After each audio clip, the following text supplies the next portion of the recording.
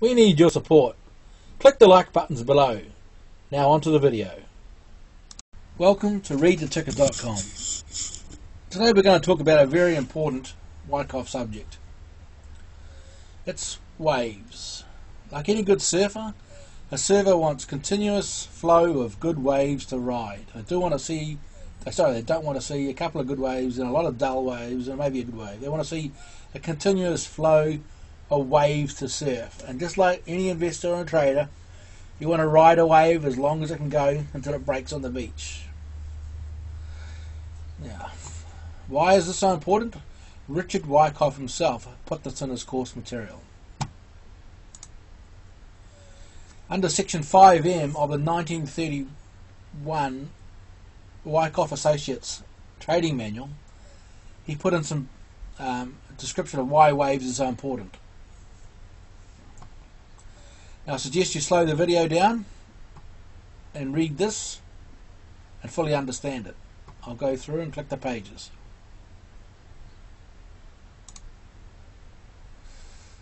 Here's an important point. Thereafter, you think in waves. Price action.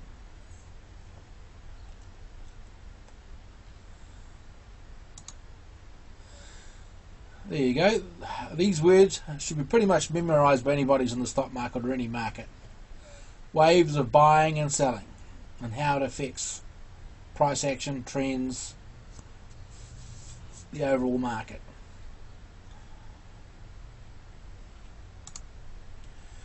Just a reminder, the big boys, the large accounts, that's definitely not me and probably not you, accumulate best on a downswing. They distribute best on an upswing.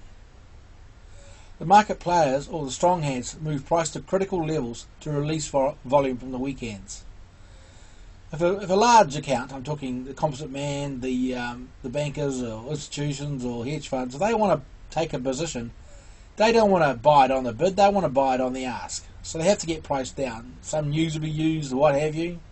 So they've got to get price down to bust stops to get people to release their float so they can buy. They'll move down. I'm talking about accumulation. They'll move down to critical support. They'll find out where the stops are placed. They'll bust it and go lower just to create a bit of panic. And they'll spend a week down there, maybe 2 weeks, even a couple of months just to get people to release. They'll even use some tricks like keeping it down and keeping the market dull for a couple of weeks or months, even a year, just to get you to give up on the stock so they can buy. So therefore we look for weakness in an upswing, because that's the distribution coming in, and we look for strength in a downswing, because that's the accumulation coming in. The question is how to spot this on a chart with ease.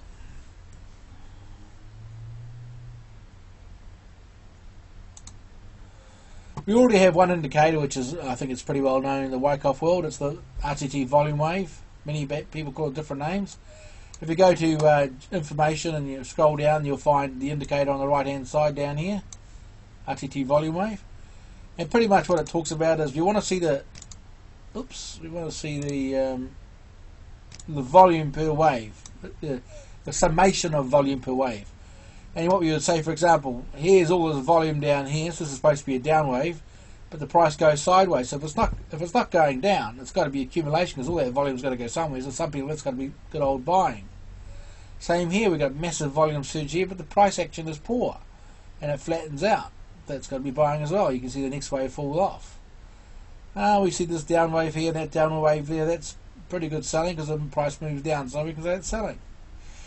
Up waves, that's a pretty good up wave there, and it's gone up, so we can say it's not a correlation, but it's in support of the action. So if price is going up, you want volume to go up with it, with no troubles. Okay, but this is a pretty good indicator, and it pretty much does the job, but it's just lacking a visual representation of when one of these waves is not supporting an up wave. So if this is supposed to be an up wave, the volume is going up. I wanted to show a visual way of when one of these waves is not performing as it should. So just understand that indicator. Just go through and read that page, and you'll learn a lot about how that indicator works.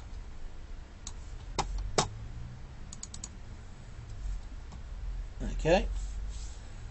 Next one. We've done that slide, haven't we? Okay. Now, let me explain. in a price up movement, here's a bar high and low. What you really want to see is the close in the middle, high, or the high part of the bar. Will suggest there's buying going on in the last couple of hours of the market. So they're confident to buy in the last couple of hours of the market because price is going to go up higher. So they have no trouble digging in at the end of the market. Now I've numbered down here 1, 2, 3, 4, 5. So these bars with high volume are named 1, 2, 3, 4, 5, medium volume and low volume. The blue box is desired bullish action. The red box is desired bearish action. Now in a bullish uptrend, ideally you want to see blue bar, the ones in the blue box. What you don't want to see is too many of the red type bars in an uptrend. And in a downtrend, you don't want to see too many of the blue type bars in a downtrend. Because that's basically weakness coming in on an uptrend. If these bar types are turning up in an uptrend, that's weakness coming in. Because the close is low and it's selling into the close. Okay? Well, I should say 1, 2, 6 and 7 are selling into the close, and 4, 5, 9 and 10 are buying into the close. And as I said down here, it's an uptrend you wish to see bars like these ones here that I've described.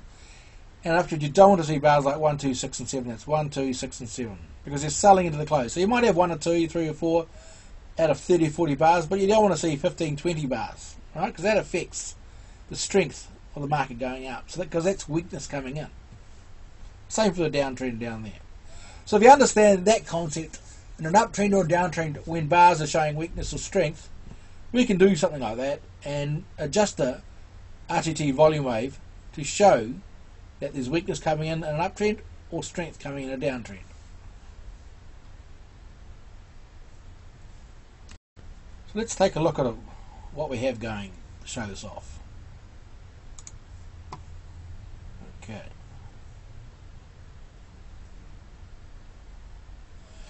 So here we have BMY, or Bristol Myers Squibb Company. I've chosen this because it's got a good example of what I want to demonstrate. I'm using the Firefox browser. I'm using the Firefox browser maximize minimize screen tool to do that. Okay, so here we have what we have seen. I'll get rid of that. We have price action. We have red bars are down bars, blue bars are up bars, and same with the volume. Now here we have the volume, RTT volume wave that you've seen before. Price going up, good volume, price going here. We've got a lot of down volume but doesn't go so far, that's bullish. Once again, a lot of volume going down, that's still bullish. A bit of up volume, that looks good because it's equal. Down volume, that's bullish again, that's good.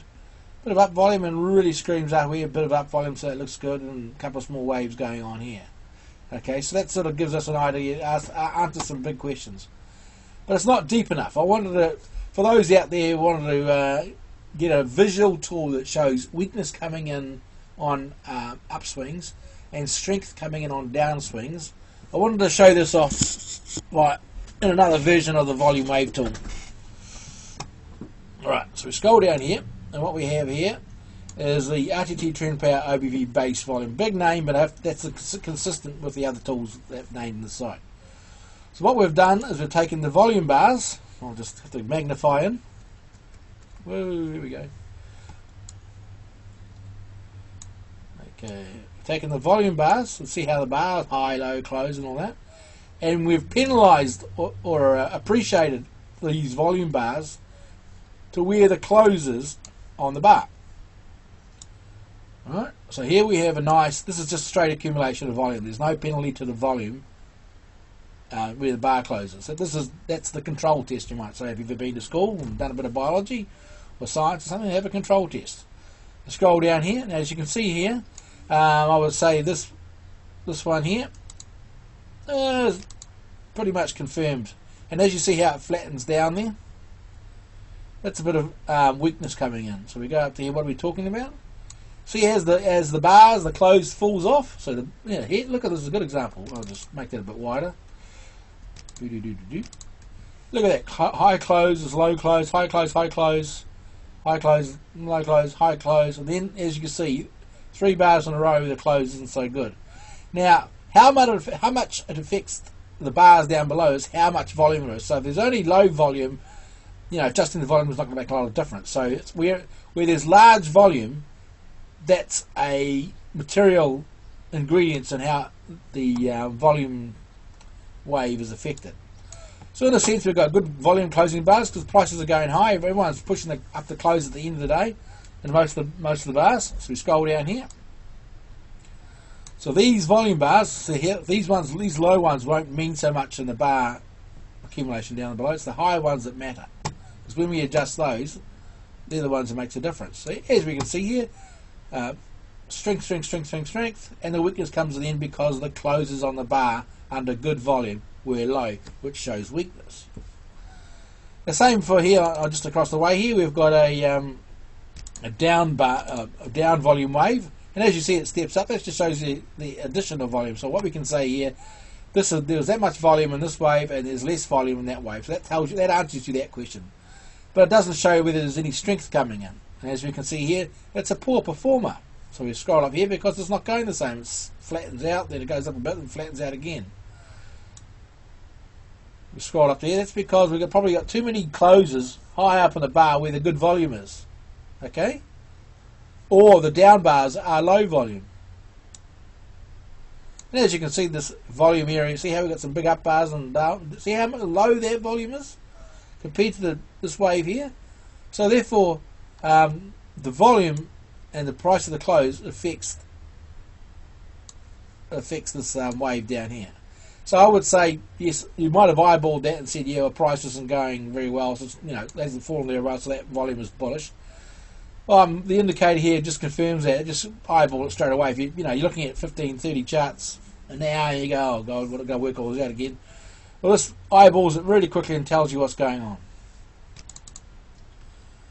Okay, let's have a look. Now, what's very interesting is at the end here, we've got a big upswing. See a big upswing, big strong upswing. Big strong upswing from here to there. Okay.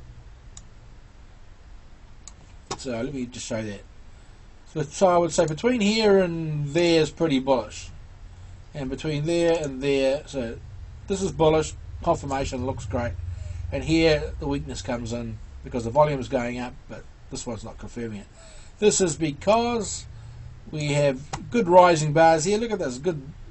We're concerned about high closes on the bar high with high volume, and obviously we've got a couple of low ones here, but they're not affecting it because it's got to be on low volume. Blah blah blah. It's going up, good strength. But as you can see here, look at these bars with the low closes. See all these low closes? So people are either selling in the last minute, last hour or two, and it's still going up because what they're doing is keeping the price up to sell into, and it's been on for some time. But eventually the weakness came through. So that was I would say a bit of a worry if anybody was bullish on that. And as we can see, the little waves, the gyrations going on. We had a pretty weak down wave here. We got we had a down wave here. That hardly ridges. So that basically means there's higher closes and good volume. Well, the volume's pretty low, so it's not doesn't mean much. But so we had a few high. See those high closes there? Yeah. So there's a couple of high closes there, but the volume was low, so it had a less material effect. But what it did was it told the market there was no selling going on. So the bulls came in to push it up. And then obviously the selling came in again. Because obviously pushed that up to sell into higher prices to get a better cost average. Okay. So we'll go back to the chart. Now the bars below are the individual bars adjusted by the calculation. So this wave pattern here is a summation of these bars here. Now these bars here are the adjusted volume bars here. All we do is just add those up. As you can see, this is a pretty good tool to confirm or deny the RTT volume wave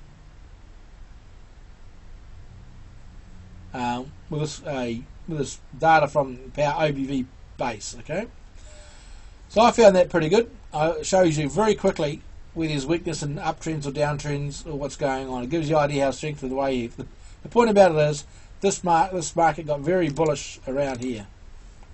As you can see, you had two big down waves. The down waves aren't really confirmed.